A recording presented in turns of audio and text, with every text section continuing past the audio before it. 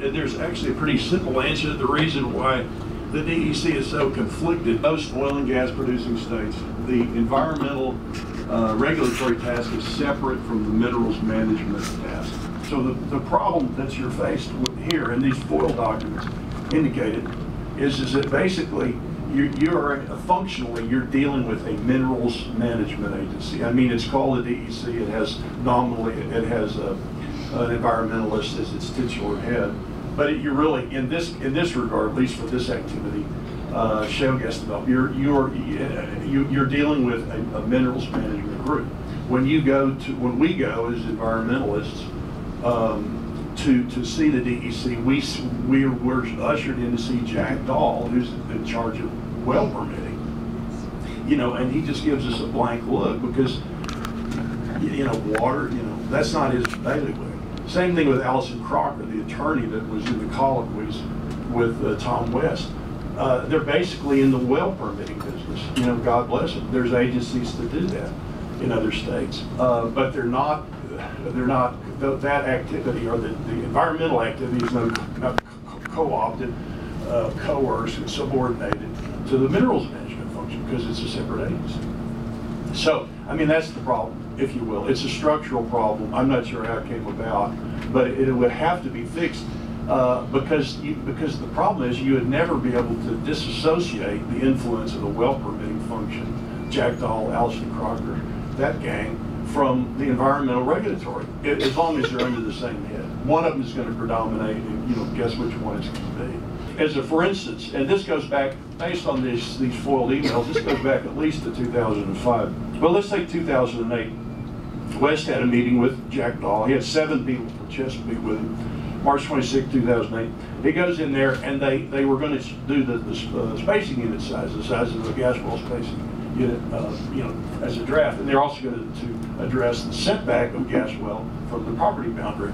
Well, so Chesapeake marches in there with 7 attorneys, see Jack and to Allison, and they put down this 640 acres, a square mile, one section, as a spacing unit size, and they say, well, and the setback of the gas well from the property line would be 330 feet.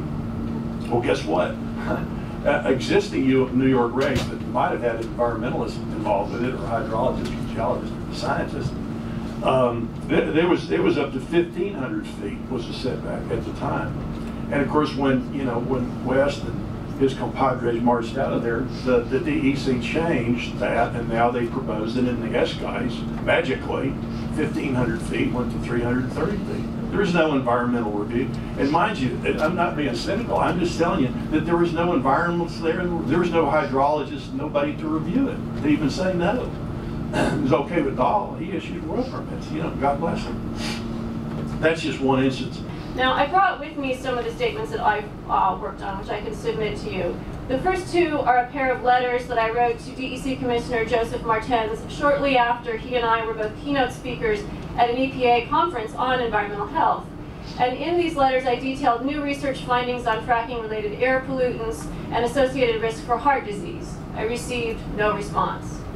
The third is a letter from October 11th, signed by many hundreds of health professionals and scientists. It asked the DEC for a comprehensive health assessment. We received no reply. The fourth, from December of 2011, is a fully referenced review that speaks directly to the cancer risks posed by drilling and fracking operations. It's signed by dozens of cancer advocacy organizations representing more than 100,000 New York cancer survivors and their physicians. No reply from the DEC. By contrast, the gas industry's concerns and queries over the same time period were met by much more than stone walls by the DEC. So now we know, thanks to the Environmental Working Group, that the industry representatives enjoyed, throughout the period of the SGIC's creation and revisions, lively email exchanges, phone conversations, face-to-face meetings, and at the very least, sneak peeks at the manuscript in progress.